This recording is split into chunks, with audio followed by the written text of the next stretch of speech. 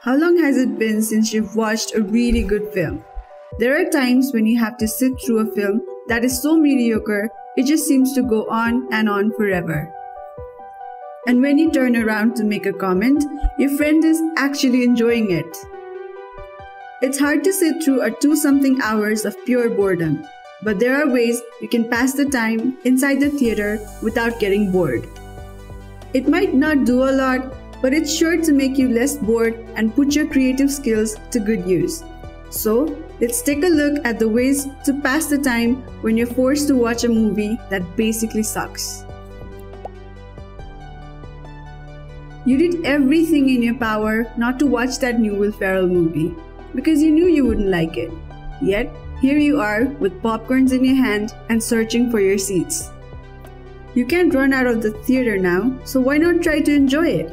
You don't have to like the whole thing. You might just appreciate the music, or the use of the color, or maybe even the performances.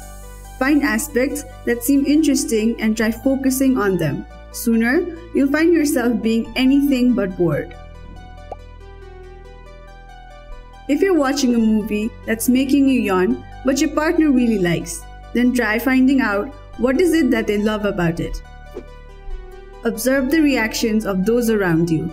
Do they laugh or cry? What caused this specific reaction? You might find yourself sharing a valuable experience or learning how your friends' emotions work. Even if you still think that the movie was boring, you'll still have a lot to say when it's time to talk about it. Hundreds of people are involved while making a movie.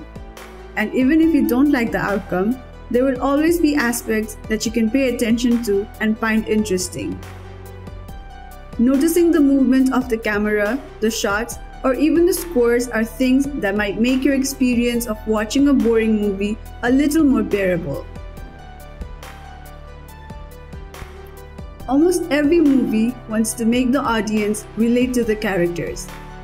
It may not succeed 100% of the time, but it is an admirable effort. During the screening, you can try to think of how your life is similar to the main characters, or in what ways are you different. You can even imagine how you would react if you were in the actor's place on a certain scene. These different possibilities might give you the chance for your own introspection. You tried so hard to enjoy the film, but you failed. If the main characters seem flat and uninteresting, why not try to make your own story? It might not have to do with the main characters, but with the smaller ones, like a friend or a neighbor, or even the villain. Try to imagine their stories. What would they do if they were in the place of the protagonist? Answering these questions can be a rewarding and creative exercise that will help you pass the time. There is another way to have fun. You can try to guess the plot, find the real murderer, or see if the two main characters end up together.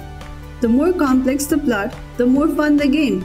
The only catch is, it might end up ruining the whole experience or give you a rewarding feeling on your storytelling abilities. If you tried all of the above ideas and still find the movie unbearable, then you can simply play little games by yourself. You can count the number of times the character says, "I love you," or the number of times they eat something. You can also try naming the random background actors. It'll be fun, trust me. If you are sure you're gonna hate the film, you can be a film critic for a day. Bring a pencil and a paper and write down what you liked and hated about the film. You can also keep notes on things like direction, cinematography, or the acting. Even if you hated the movie, you can elaborate and make something exciting out of a negative experience. However, if none of these works, congratulations! You just successfully wasted a few hours of your life you're never getting back. If you like our videos, feel free to drop your comments, make sure to like, share, and subscribe to our channel, and don't forget to press the bell icon to be notified.